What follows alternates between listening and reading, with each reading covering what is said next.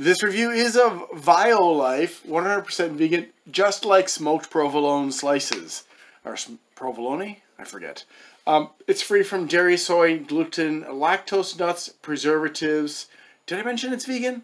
It's also non-GMO, and unfortunately it does have coconut oil in it, which is bad for health because of the saturated fats in it. And there's nothing good about it because it's just the oil, it's not the meat or the cream from the milk, meat. So all the beneficial side part of it is gone. The only good thing about coconut oil is it's very stable because it's already been destroyed with heat. I guess this is an Upfield product, and I hope it's better than the other Upfield product. Let's see, dairy-free, lactose-free, soy-free, gluten-free, nut-free, vegan, kosher, so it's safe for Jews and Muslims. It recommends being eaten within 7 days of opening. Okay, and I guess that's about it. There are the ingredients and the other stuff, including nutrition facts. As you can see, out of the 4.5 grams of fat, 4 of them are saturated. No cholesterol, because cholesterol comes from animals. And sodium is 180 milligrams. Total carbs are 4, of which there are no sugars, no protein either, surprisingly. You would think that this would have protein in it, but because they used food starch and coconut oil and salt and smoke flavor, all of extract, but they didn't use any of the plants that are the source of protein.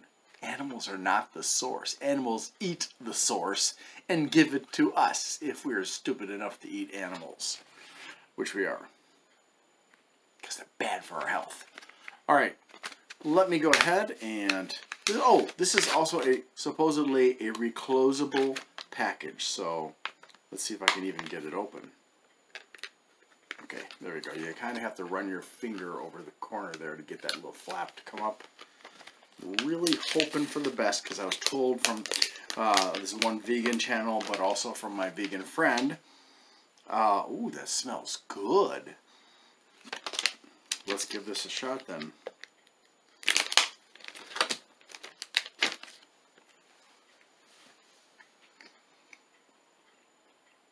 Oh my God. They were right. This is good. So, again, because of the coconut oil, this is not going to be something that you should be eating on a regular basis. However, as an every once in a while thing, a little snack maybe. Let's grab it. Wow. It is very tasty. Of course, one slice is 180 milligrams of salt. But, you know, we do need some salt. Just try not to overdo it, please. I give this a 9. Thanks for watching. I hope you have a great day. On the inside of the packaging, they have recipes on violifefoods.com for the perfect vegan mac and cheese. And there's another blurb. All right. Thanks.